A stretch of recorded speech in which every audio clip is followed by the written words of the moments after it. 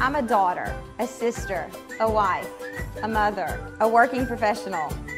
I'm no different than most average American women. In the South, we are taught that the magic word is the word please. In my house, my daughter is taught that the magic word is believe. I tell Halliana every night she can be anything she wants to be in this world. All she has to do is believe. What's going to happen when Halliana's old enough to understand that Mommy is not living by those same rules? So I said to my husband, got this figured out?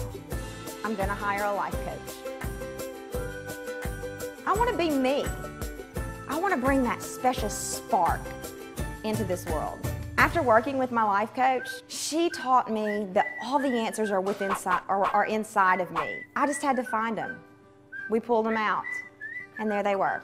You see, I used to live my life in black and white, but today I live it in full, vibrant color.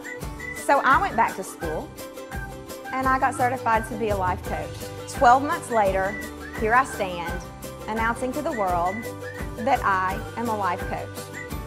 I'm your life coach.